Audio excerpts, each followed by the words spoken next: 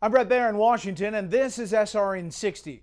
Lawmakers in Congress are trying to find out why prescription drug prices have gone up by 76% since 2010.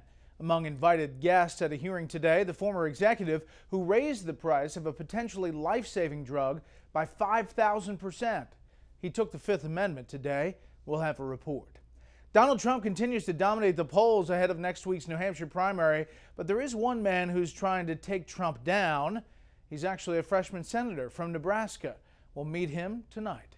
President Obama urged love and tolerance for Muslims during a speech at today's National Prayer Breakfast. Yesterday, the president had a similar message during an appearance at a Baltimore mosque. Tonight, we'll look at what some see as a disconnect with the reality of a fight against Islamic extremism and ISIS that the numbers say is making little progress.